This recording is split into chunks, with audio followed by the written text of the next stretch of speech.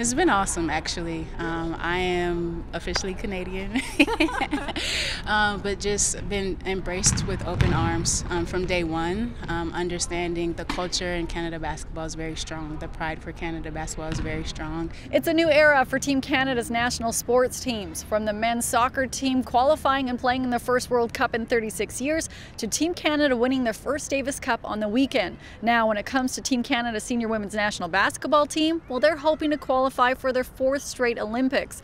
And they've hired a number of sharpshooters on their coaching staff, including former WNBA player and now WNBA coach Noelle Quinn. Just having that combination of former player and now just very engulfed in coaching, that balance I think has really helped me with build relationships and build trust, and I think that's important as a new coach. Aside from helping Team Canada, Quinn is the head coach of the Seattle Storm in the WNBA.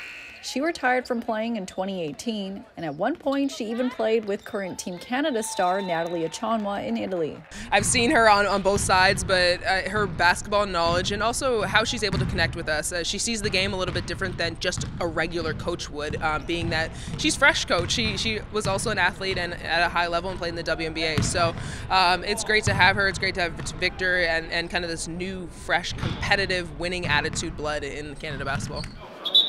Quinn is part of Victor LaPeña's Team Canada's coaching staff, both joining the program earlier this year and bringing a new dynamic to the squad. She's such a great addition. I think she balances out Victor really well. The first thing that comes to mind, Victor's like high energy, very passionate, which is amazing, and it's fun to feel his energy in the gym. And then Noelle's a very calm, cool, collected, very X's and O's, knows the game so well, obviously has great experience coaching in the WNBA.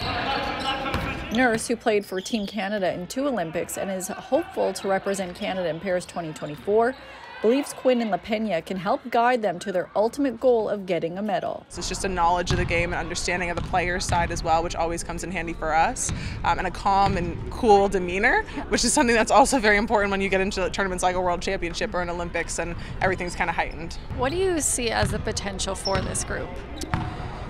Podium. Paris, I think unlimited potential.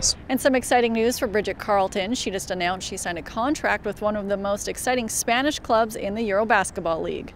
For City News, I'm Lindsay Dunn.